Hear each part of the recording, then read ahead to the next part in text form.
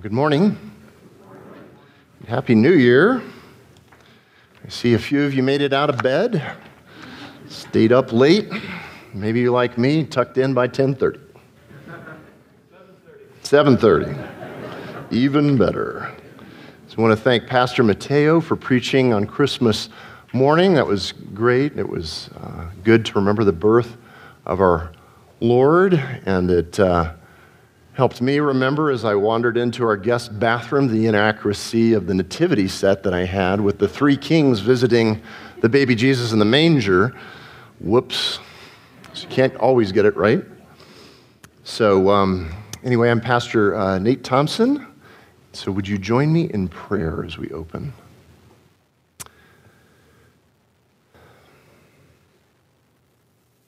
So our Heavenly Father, we thank you for this day. Just another Sunday to worship you, our risen Savior. Thank you that you came and you died, and that you rose again, and that you have ascended to the right hand of the Father. God, thank you. Thank you for the salvation that we have in your Son. Thank you that we get to worship you. Thank you that we get to praise you in song, in scripture reading, in prayer, in teaching, and listening. Lord, thank you for all of these things. You are so good to us. I pray that you'd be with us now, that you'd attend your word, that it would convey what you would have for your people, that you would use me as you would. It's in your Son's name we pray. Amen. So one day, a little girl, about 5 years old, heard a ranting preacher praying most lustily till the roof rang with the strength of his supplication. Turning to her mother and beckoning the maternal ear down to a speaking place, she whispered, "Mother, don't you think that if he lived nearer to God, he wouldn't have to talk so loud?" So that's pretty accurate. Even from the mouths of babes, sometimes there's a wrong understanding of prayer. And as I was assessing what I would like to preach on this first day of the new year, I thought prayer would be appropriate. That as we step into this new year, we would remember anew, what is prayer? How do we pray? And focus in on those things. And perhaps in 23, maybe something you can resolve to do is to pray more. Something that we're all called to as believers. So our text for this morning will be in Matthew chapter 6. So if you'd turn there, Matthew chapter 6, we're going to be looking at verses 5 to 15. And this is in a section called the Beatitudes. For those of you who are familiar with this area in the book of Matthew, it starts in chapter 5, it goes to chapter 7. Jesus' audience are his disciples, and there appears to be a crowd who, at the end of chapter 7, marvels because he speaks as one having authority. So Matthew chapter 6, verses 5 to 15, we're going to keep a very simple outline, 3 points. We're going to look at what is prayer, focus mainly on verses 5 through 8. And then we will focus on how to pray, verses 8 through 15. And then lastly, we'll make some observations on prayer, kind of points of application. So let's go ahead and read, starting in verse 5. It says, "When you pray, you are not to be like the hypocrites, for they love to stand and pray in the synagogues and on the street corners, so that they may be seen by men. Truly, I say to you, they have the reward in full." So a good way of starting out and what prayer is to assess what prayer is not. And what prayer is not is it's not self-focused. It's not about me. It's not about gaining attention or approval from others. So Jesus mentions here, he talks about these hypocrites. says, don't pray as the hypocrites. And he doesn't say the Pharisees or the scribes or the religious leaders. He says the hypocrites. And there's various meanings of this word in Greek. It's a good word to use here, hypocrite. It's just best understood to be a pretender, a person who's pretending. And what are they pretending to do? They're pretending to talk to God. But that's not who they're talking to. They're actually talking to anybody but God because they want to be noticed. That's what he calls out. They're praying in such a way that they're noticed by others. And our Lord says, the reward is gained in full already. They get it. So prayer is not self-focused. It's not to be used for approval by others. There's an absence there of addressing the very person that prayer should involve. It's God himself. So that's what prayer is not. Skip down to verse 7. We'll also look at what prayer is not here. And when you are praying, do not use meaningless repetition as the Gentiles do, for they suppose that they will be heard for their many words. So what prayer is not? It's not manipulation. It's not manipulating God. It's not treating God as something other than he has declared himself to be. And notice who the audience is here. Don't pray as now it's the Gentiles. So these would be people who what? Don't know God. And worship a God of their own device, of their own imagination, as they make up who they think God is. And usually it's some man-made version of God. And any man-made version of God is a God that can be manipulated, controlled. So the more beautiful the speech, the more eloquent the words, the more God's going to pay attention. Or the more pleading I can be in my words or phrases, the more he's more likely to listen to me. So that, again, is not what prayer is. It's not about me, and it's not about praying to a God of my own device or of my own devices or of my own imagination. So what is prayer? What is prayer? So let's back up to verse 6. It says, but when you pray, go into your inner room, close your door, and pray to your Father who is in secret. And your Father who sees what is done in secret will reward you. So first, I just want to make the acknowledgement that this is not an indictment against public prayer. That's something that we just did. And our Lord publicly prayed. So this isn't a problem or this isn't a challenge against public prayer. We're contrasting two ideas. What was the problem with the first group, with the person that we were addressing in verse 5? It wasn't whether or not they were praying. It was why they were praying. The heart, the motivation behind it, it was self-centered, self-focused. So notice all the phrasing in here. We've got inner room. We've got close the door. We've got in secret. We've got these words that describe very private, very quiet circumstance.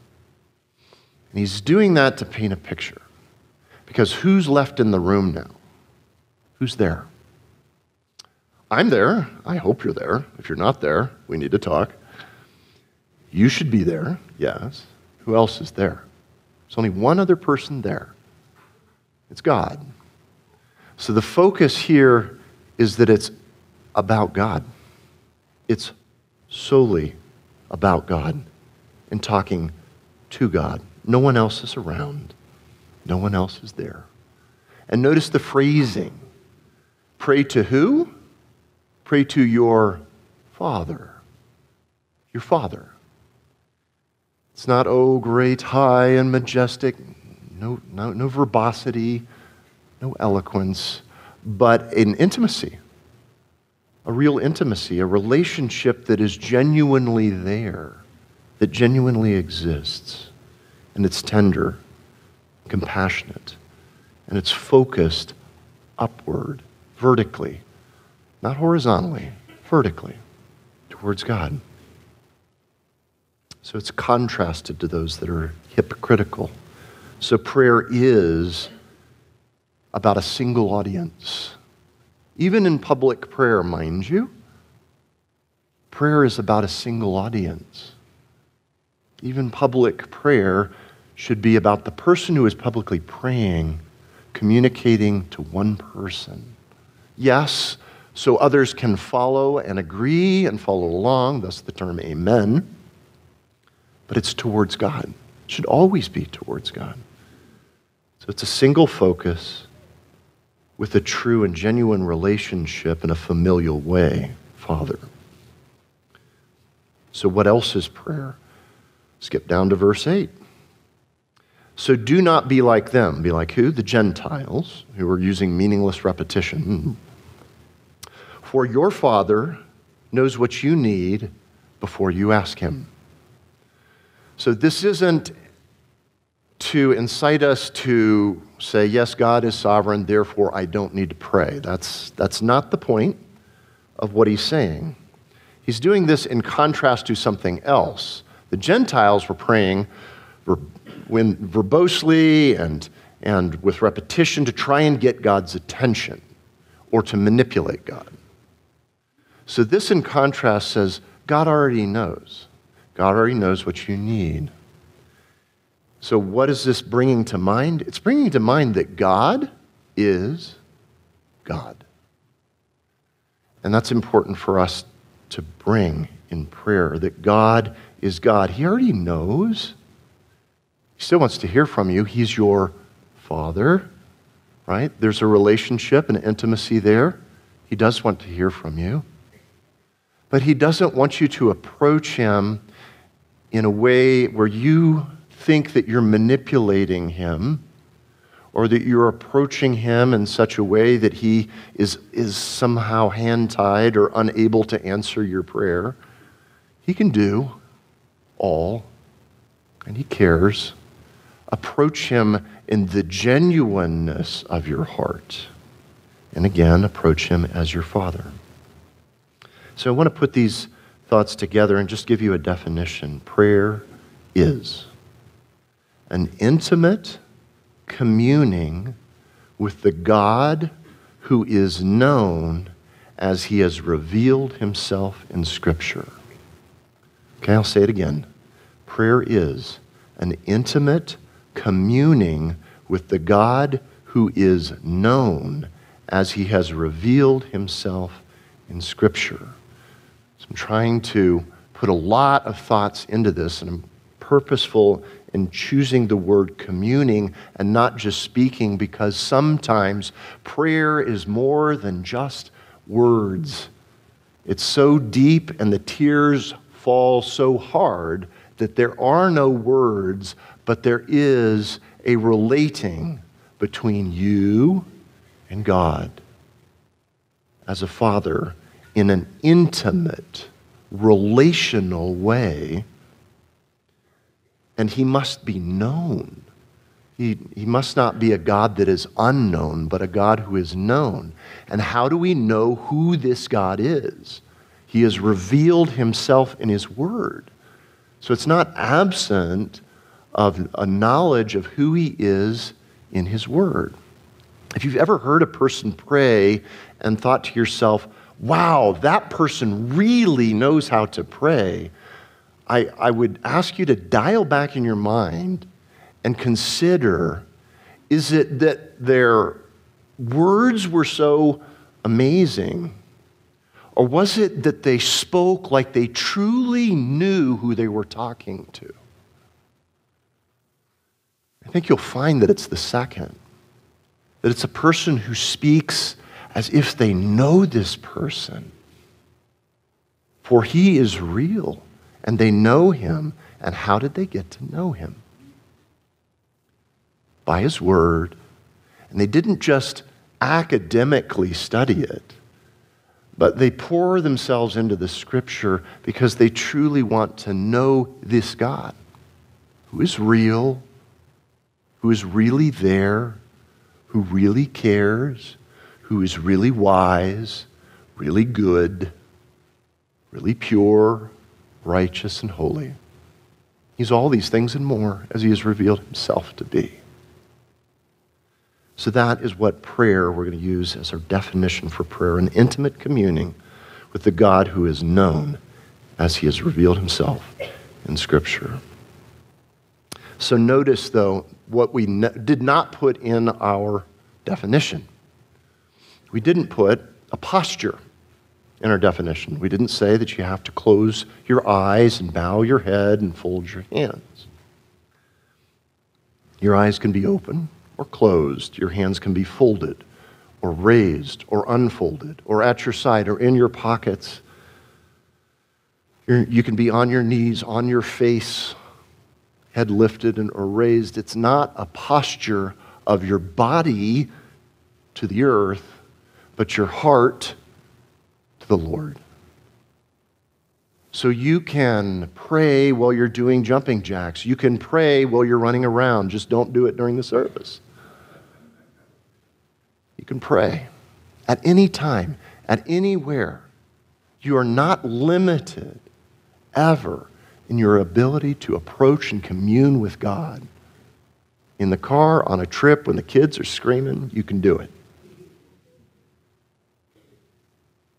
And when you're in the middle of your workplace and you've got a coworker who asks you about the hope that lies within you, you can pray. And when you are by the deathbed of a loved one, you can pray. And when you receive great news of great joy from loved ones afar or near, you can pray. You can pray. All times, in all ways, this is about communing with God. Communing with God.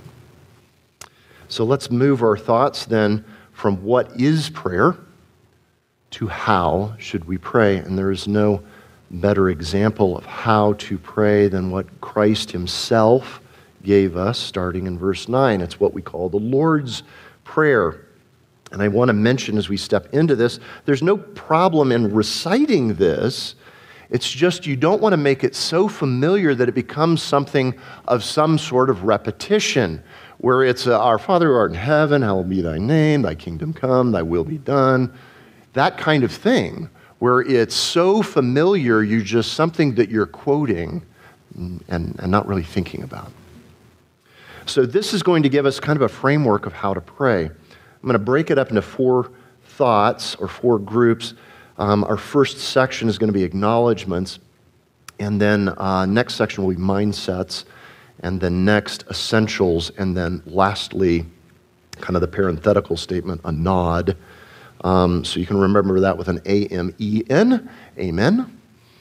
Acknowledgement, mindset, essentials, and a nod. I couldn't use Neil, because that starts with a K. I was homeschooled, and I did learn how to spell, so it wouldn't have worked in the outline to spell amen. So we'll go with that.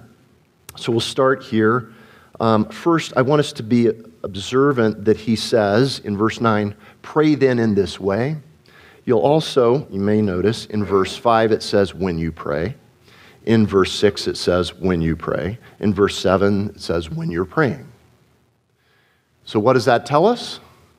Pray. Do pray. There's no question about whether or not we should pray. And what is lost sometimes is if we get overly heady, God's sovereign, he knows all things, he doesn't really need me, he doesn't need to hear from me, he doesn't need to talk to me. That's false.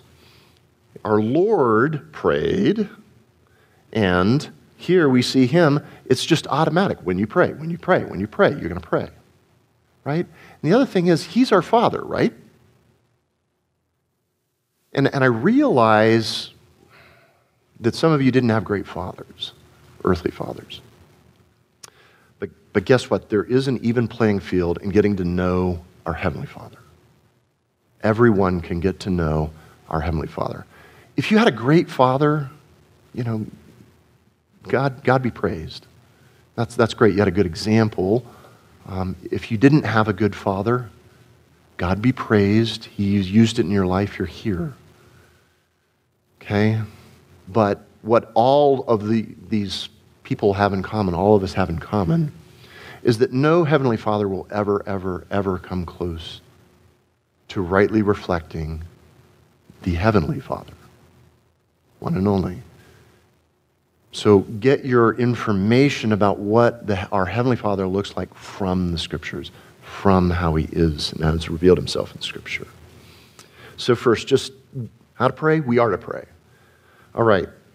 So we get 3 acknowledgments. Our Father, who is in heaven, hallowed be your name. Okay, so 3 things. Our Father, this first one, I've already kind of looked at this thought. God, if you know Him, is our Father. Through Christ, if you have come to know Jesus Christ as your Lord, as your Savior, God is your Father. You can approach Him as your heavenly Father. What a blessing. And we should want to talk to Him. Okay? So God, pray our Father. And then it's who is in heaven. I'm reading from the NASB. You might be used to hearing this from the King James. Our Father who art in heaven. A little different language, Old English. So this who is in heaven, I remember as a kid, this statement kind of put God somewhere out there, up there in heaven. And that seems very out of sync with the phrase that we just had, right? It says, our Father, and then who art in heaven. So it's not close and then pushing back out. So heaven's not this space-time thing. Heaven is where God is.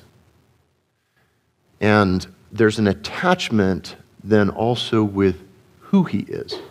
Who He is. If you would, turn over to Ecclesiastes chapter 5, verses 1 and 2, because it uses a similar phrase. Right? It says, guard your steps as you go to the house of God, and draw near to listen rather than to offer the sacrifice of fools, for they do not know that they are doing evil. Do not be hasty in your word or impulse in thought to bring up a matter in the presence of God. For God is in heaven, and you are on earth, therefore let your words be few. Now, that should sound really familiar or really close to something we just got finished reading. With don't be like the Gentiles who just pour it out, and the Gentiles, what? Don't know God. Doesn't that sound very familiar, very close? Okay, so he says, there was the guarding your steps as you approach, and it says, for God is in heaven. Here we are, and it says, God, our Father, who is in heaven. All right, so if we connect these statements together, we get not a distance statement, but instead a knowledge of who God is statement. Don't you know who God is? God is God. God is all-knowing, all-powerful, sovereign, good, glorious, and the list goes on. So what this is reminding us is as we are acknowledging God as our Father, we need to also remember who it is that we're talking to. We are talking to God. We don't just leave that in our thoughts. So in knowing Him, we should be seeing ourselves as stripped bare before Him in prayer. He knows. Don't play games with Him. Don't think that you are hiding something from Him. He knows. Don't think that He does not understand what you are going through. Don't think He does not know your needs. He knows them better than you yourself know them. He knows these things. So God wants to hear our intimate, personal admiration of him, not flowery speeches meant to impress him. He wants to hear our confessions of our deep, known sins, not some sycophantic drivel about how we didn't mean to do it and it'll never happen again. He wants to hear our genuine request and heartfelt needs, not some camouflaged way of saying, I know these are the most holy things to request, God. I love it when I get a chance to be in with my wife, with the little kids, and to hear them pray. For their goldfish, for their cat, for grandma's ailments. And you see, God cares about those things. And we think it's trite because to us, it's trite. But there's nothing trite to God. He knows. So even the most simple of person can make the most genuine simple of requests, and that is more beautiful to God than the most eloquent of speeches meant to impress the greatest of all people. Let's approach God as God who is in heaven. Lastly, our Father who is in heaven, hallowed be your name. Holy is your name. And again, in my addled child's mind, I thought that this was some kind of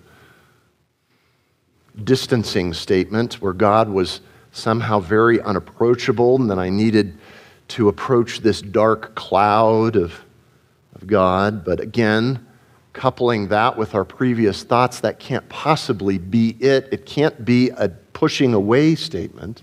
It needs to be a drawing near statement, but it's also one that is accurate of God.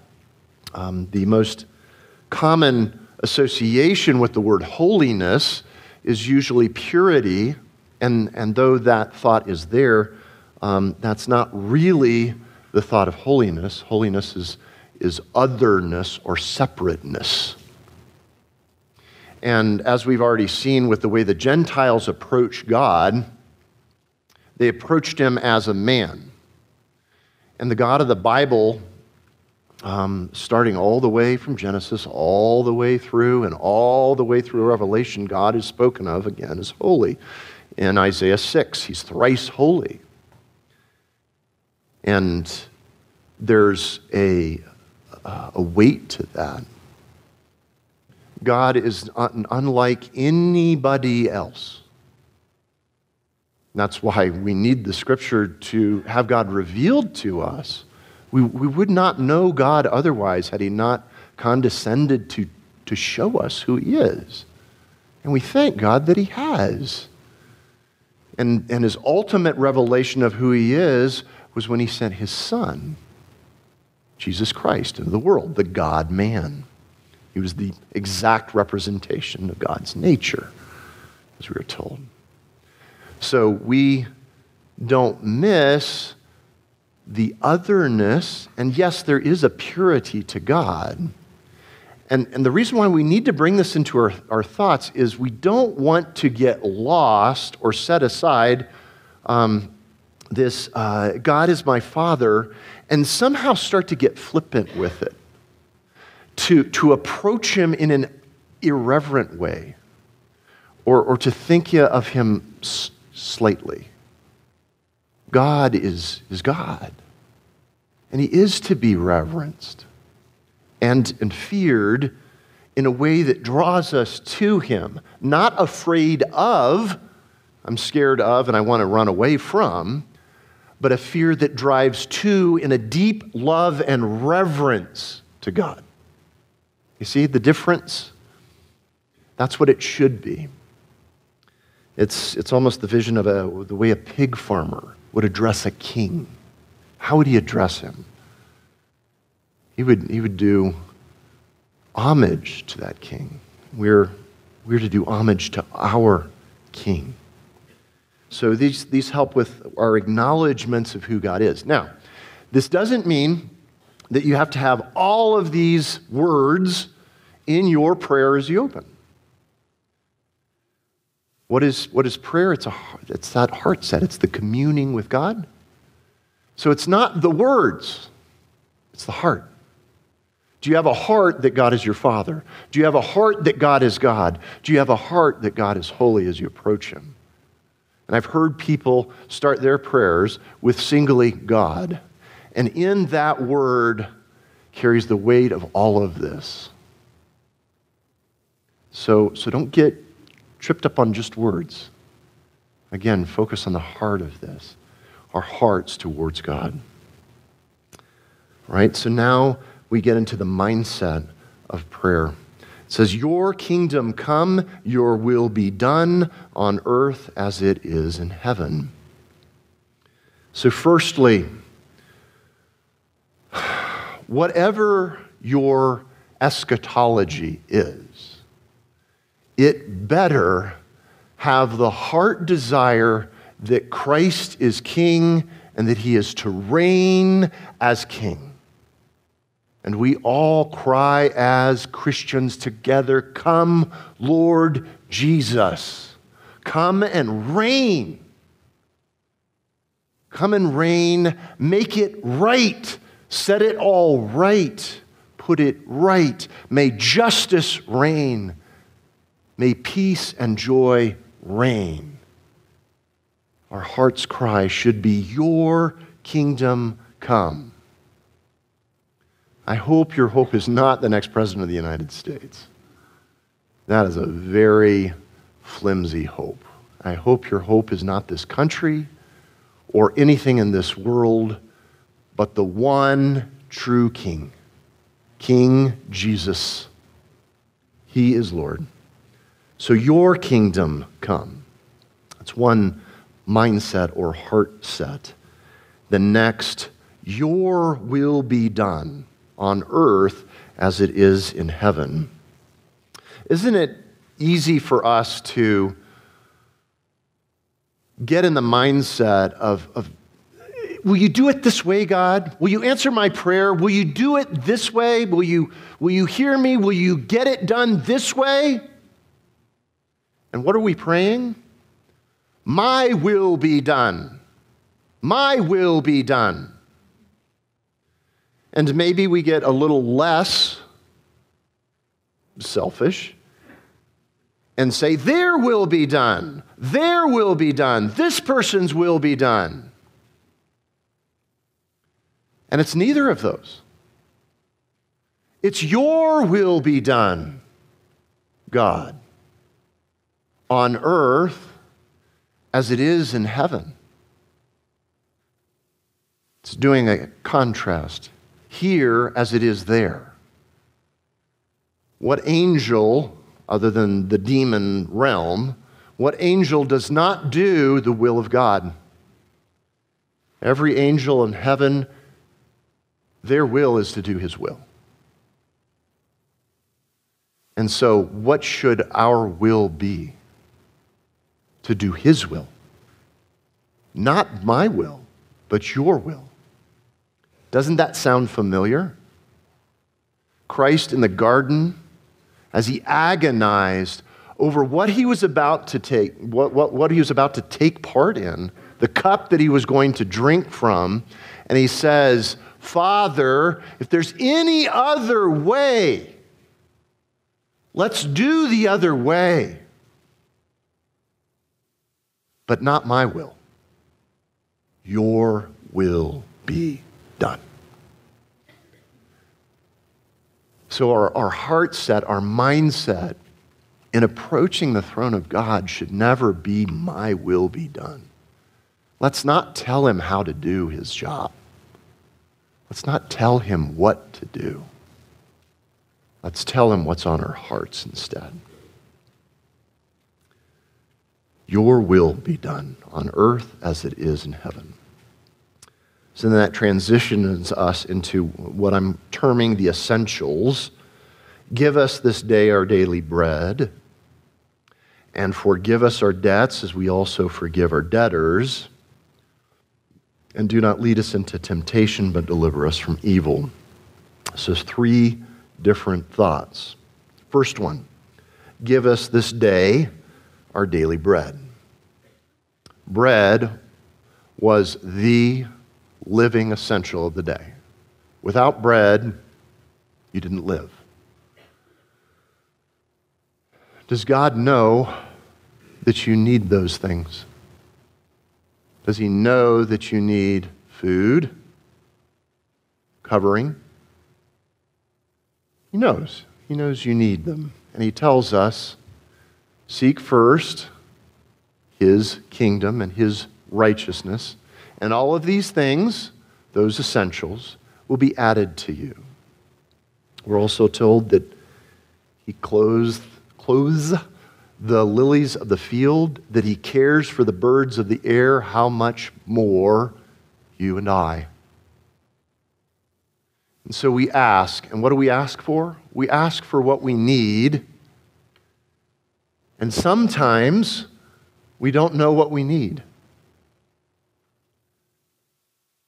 And so we ask, help me to know what I need. And we ask, help me to differentiate what I want from what I need. Because he knows what we need. And he's going to provide us today, with what we need today. Don't worry about tomorrow. It'll take care of itself. And when tomorrow is today, we can say, please give me what I need today. What I need to help my family today. What I need for my job today. What I need to honor you today. Give me today what I need. Give us this day our daily bread. And then we move to a very heavy subject that seems to be heavy on the Lord's heart here. He says, and forgive us our debts as we also have forgiven our debtors. The reason why I say this is heavy on his heart is if you move down to verses 14 and 15, it seems to continue the thought that he's laid out here. He says, verse 14, for if you forgive others for their transgressions, your heavenly Father will also forgive you. But if you do not forgive others, then your Father will not forgive your transgressions. So I want to pause here and take a little time to unwrap this because there's a lot here, and it is weighty, and I get it. And it's going to require some technicalness here. I know everybody wants to hear about a little Greek. His name is Demetrius. Anyway, so we'll get into a little Greek here to help us unfold the passage a little better. But let us consider what he's saying. First, debt is used here, the word debt. And so we could let our minds float towards financial things, financial debt. But in the parallel passage in Luke 11:4, the common word for sin is used in Luke, saying, instead, let us forgive us our transgressions or our trespasses. And so what's being talked about when we're talking about debt here is it's the debt of sin. Forgive us the debt of sin. So that's what's to be forgiven, and it's an ask of God to forgive us our debts. And then there's an association as we have forgiven our debtors. And so the English is trying to keep up with what the Greek is saying here to us. So we've got, when we're talking about forgive, both the forgiveness that we're asking God for and the forgiveness we are to give, both are in an aorist active tense, or an aorist tense and an active voice.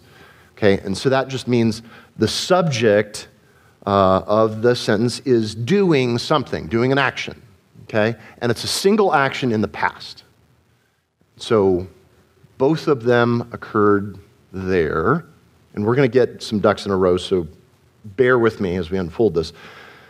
But what differs between the two in the case of God is that the imperative mood is used in the case of what we're asking God to do. An imperative is a do, right? He will do this, all right? Whereas with our forgiveness, it's in the indicative, which means there's an indication there's something else that happened. And here's what I want us to not miss, is one is dependent on the other. If you have come to know Jesus Christ, you know what forgiveness is. Because you get what you've been forgiven. You get it. You get that. And if you get that, for you to forgive someone else is a given. It should be a given. All right? You see how those things, those ideas, those thoughts are inextricably linked? Ephesians 4:32. Be kind one to another, tender-hearted, forgiving one another. But it doesn't stop there, right? Even as God, for Christ's sake, has forgiven you. So it gives us a reason. It says, you forgive because you've been forgiven in Christ. So for us to not forgive is to mock the cross. Is to mock the cross. Or to think very little about what I have been forgiven. To say what I was owed to God was very trite. But what this person owes to me is very big. And by George, they need to kiss my feet. But that attitude is exactly what's getting unfolded in 14 and 15. For if you forgive others, and this time we're switching to a subjective mood, which means you may or may not do it. For if you forgive others for their transgressions, your heavenly Father will forgive you. So that seems to indicate one is dependent on the other, although it's more what we have already seen. The one is indicative of the other. Meaning, if I truly know that I am forgiven, yes, there will be bumps along the way. You and I aren't going to do this perfectly. However, when we finally come to our senses and realize what we have been forgiven in Christ and wake up, we go, how could I possibly not forgive? I must forgive.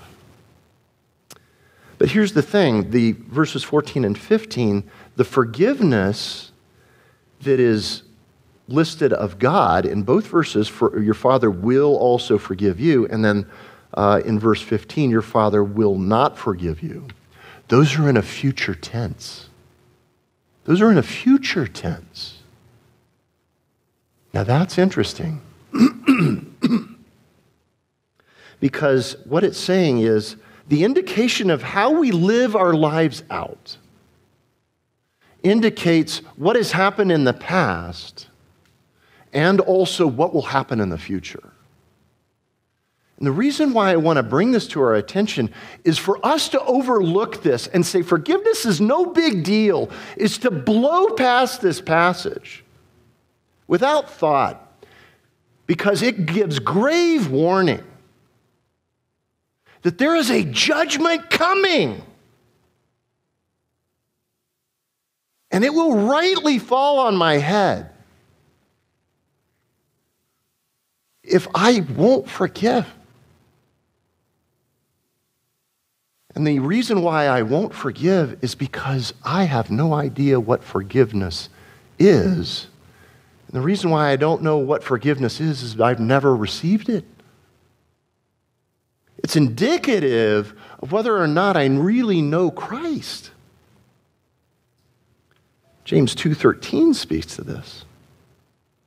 And it speaks of a heart that contains no mercy and has never known mercy and therefore will show no mercy, and in the final judgment will receive no mercy. So I'm so emphatic about this because I want you to know Christ. This isn't messing around. This is soul business. If we're not forgiving, this is soul business. If you sit here with a grudge to a family member, a friend, or anybody, I know there's these cutesy resolutions that say, I'm going to do better this year. Don't do better. Come to Christ. Come to Him. Come to Him humbly. Bow your knee to this God and forgive. Because you'll know first and foremost what it is to receive forgiveness for the wretched sinners that we are. We deserve hell. We deserve separation. We deserve damnation. And in Jesus Christ, in this cross that is empty, because we serve a risen Savior, He is saved. Go to Him. Go to Him now. Go to Him in prayer and commune with this God to know, I have a heart of unforgiveness. God, forgive me. Forgive me so that I will forgive. Forgive. So that when that King comes that we talked about, thy kingdom, we see Him in the air, you won't cast down your head and say, oh no, what have I done? But you with lifted voice, lifted hands will receive such a Savior to say, our King, my Lord, you are here. And I'm here to serve you for all eternity. So forgiveness is weighty. Forgiveness matters. So I also want to address in this thought of forgive us our debts, that we're also called to, as Christians, confess our sins. There is and I'm going to call it this, heresy out there that says we don't need to do this. That Christ has forgiven us, and we don't need to confess our sins. Yet 1 John 1:9 is very clear. Very, very clear. The confess sins is a present active. It's a ongoing doing that we do. And confession, the word confess, means to agree, to be in agreement with. And 1 John 1:9 describes a Christian, a person who says, I have sinned. You have convicted me of it, conscience-wise, spirit-wise, and I am in agreement with you. I don't want that. I want what you want. Thank you for your forgiveness. It says He is faithful and just and will forgive us our sins. Thank you that you cleanse me from all unrighteousness. The guilt, the shame that the conscience brings is washed away. Only can be done by one person, God Himself. Can't be done by your priest. Can't be done by your relative, friend. It can only be done by God. So we are called to confess our sins. And we do so when we have sinned. We can go to Him and say, I agree. And He forgives. It's paid for. It's paid for. He forgives us our sins. He's faithful. He's just. 1 John 1:10 warns of a different person. If we say that we haven't sinned, we make Him out to be a liar, and the truth is not in us. So this is the person that says, yeah, I'm being convicted of something. But no, I didn't do it. I didn't do it. I wasn't wrong. So who does that make wrong? God. And we make him a liar. We should shudder to think of ourselves ever calling God a liar. He's the only one true. So I want us to be warned of this heresy. If you hear it, you don't need to confess your sins. Reject it.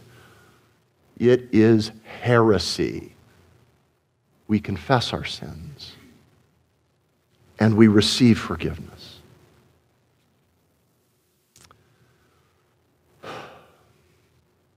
All right, so let's move to our next thought.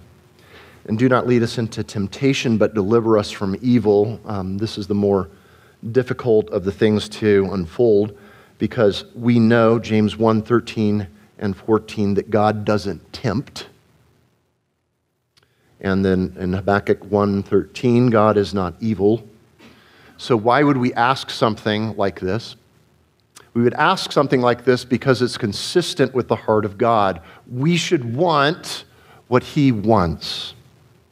This is not the same as trials, by the way, difficulties that we face that he uses to grow our faith. We're not asking that no trials befall us. That would be to ask something not in accordance with the will of God, because trials produce perseverance in our lives, James 1 again. So it's not that we ask for no trials, it's that we ask for no temptation. We do not want to sin.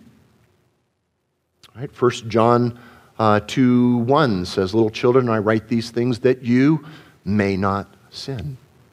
But if we sin, we have an advocate with the Father, Jesus Christ, the righteous. Our heart's desire as believers, as children, our prayer to him should be, God, I don't want to sin. I don't want to do anything to defame your name. May I not. Please, may I walk in a way that honors and reflects you. May I be an ambassador of Jesus Christ. That should be the prayer. So that brings us to our last piece. In most of your Bibles, this is probably parenthetical, and the reason why it's parenthetical is because it's not in the oldest of manuscripts. It says, "For yours is the kingdom and the power and the glory forever. Amen." It also does not appear in the parallel passage in Luke 11. However, we don't cringe or worry about this because these statements are accurate with the character and nature of God. Revelation 4:11, it's abundantly clear that all glory and power are his. So this statement about power and glory being forever, accurate. 1 Corinthians 15:20 through 28 also states that the kingdom is his and all rule and authority is his because he has risen from the dead and he is worthy. He's worthy of it all. So for yours is the kingdom and power and glory forever. Amen. Though it might not be in the original text, we can pray it in agreement because it's biblical, because it's true of our God and our King and our Lord. So I want us to just now transition our thoughts to just some observations, right? So we talked about what is prayer? How should we pray? So how should we pray? Remember, it doesn't have to be these exact words. It needs to be this heart, okay, in communing with God. Right? So now we're going to move to some observations about prayer. So first, if you know God, let's pray that way. If we know God, let's pray that way. Pray to the God that you know, not to a God that you don't. God that you know. But I don't know all the neat, fancy words. That's fine. Who are you trying to impress? Use simple words. Use basic, simple words and talk to God. Don't worry about your vocabulary. Be the 5-year-old. That's fine. It's beautiful. Right? And if you've got a doctorate degree, don't let that get ahead of you. God blessed you with a great mind. Great. Don't overuse it or abuse it. Come to God like we know him. Second, and I want to be mindful of this. If you don't know God, if everything that I've said doesn't make any sense to you, you can know God. You can know this wonderful, beautiful Savior. Know this, that you and I are not good. We're what the Bible calls sinners. We've missed the mark of holiness and perfection. We don't have it. And what we're missing is a relationship with God. That's what spiritual death is. We're separated from him. But Jesus Christ came, born a man, to die for sin, rose again to declare that it's all true. Everything that he said, it's all true. He has ascended and is at the right hand of the Father. And he is coming again. You can know God through Jesus Christ, through his finished work.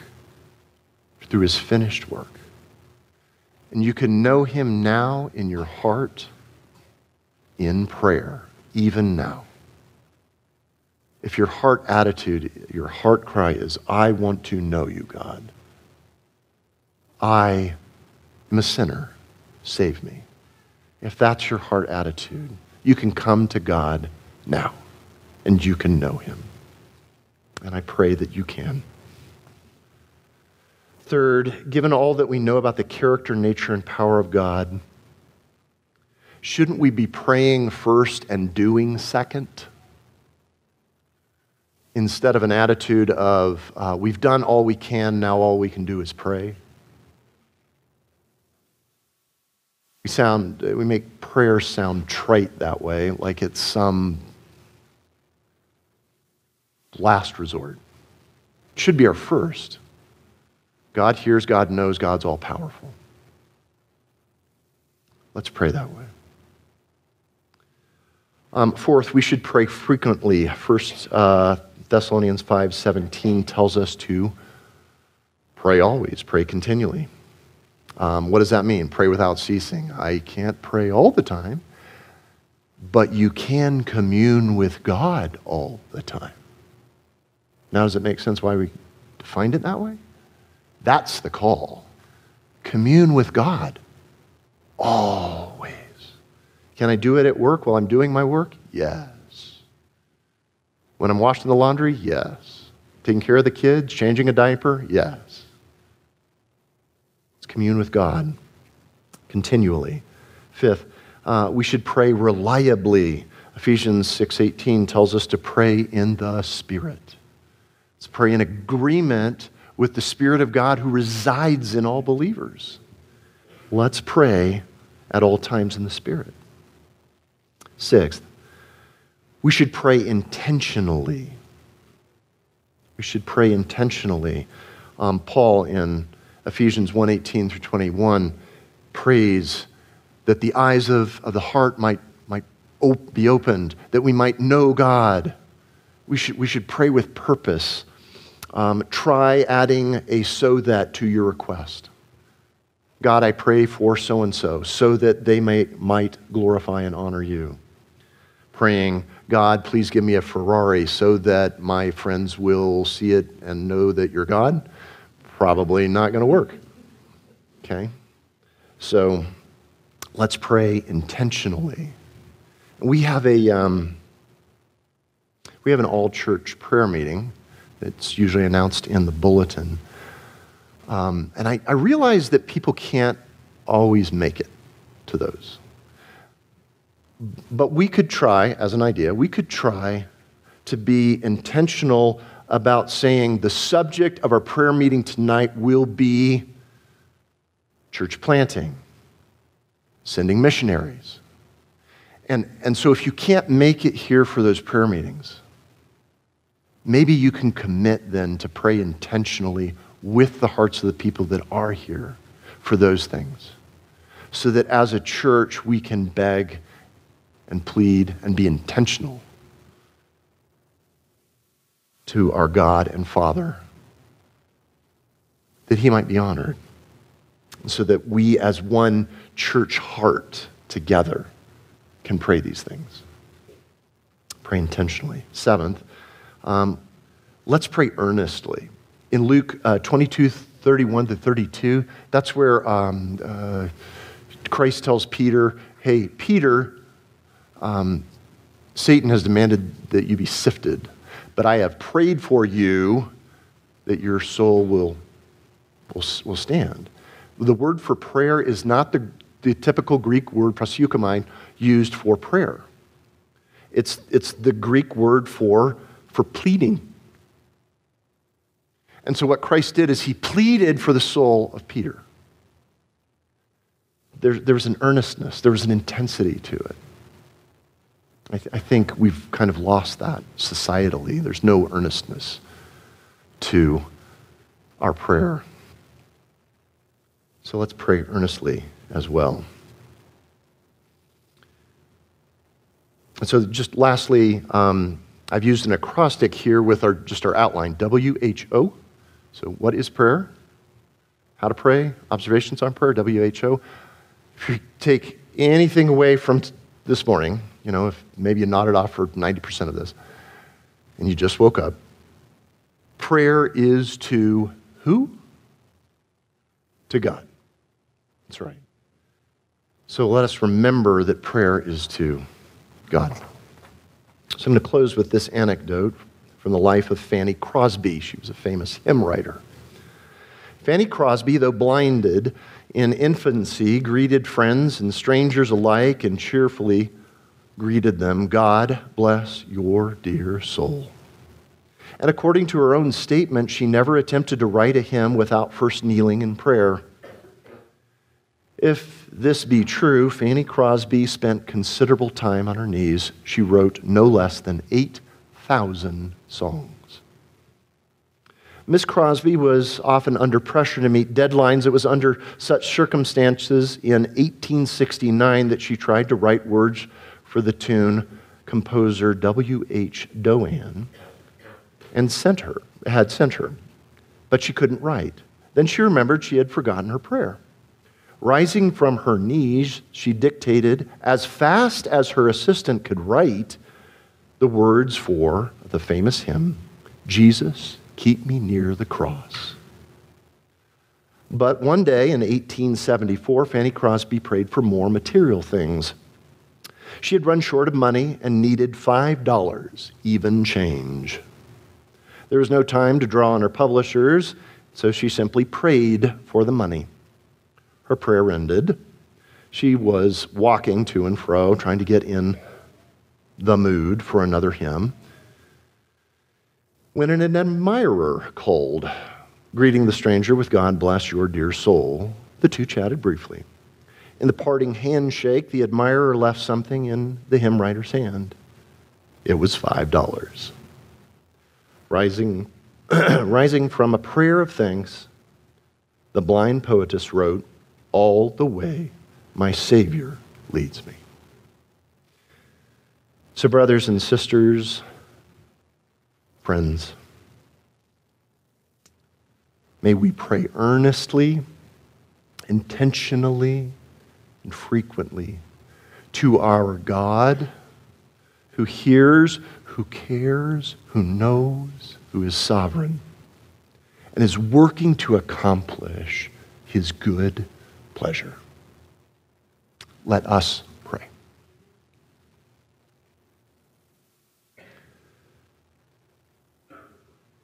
God, much has been said, but it's your word that is profound and speaks to our hearts. As your Spirit has moved, may it continue to move and work in the hearts of those who are yours, to grow them into your likeness. And God, if there's anyone here that doesn't know you, please, would you open their eyes now and their ears now that they can see and hear, that they can truly know you as God, so that they can know the peace that surpasses all understanding in you. Please, I pray. God, I pray that we would go in this new year. God, please, may we be found more at your throne, more praying to you, more pleading. God, please, may we be found to be your children as those dependent on you utterly and completely. I thank you, how I thank you for Jesus Christ, for his finished work. Thank you that we can be right with you. Thank you that all that we have is in you, that all that we need is in you. It's in your name we pray these things. Amen.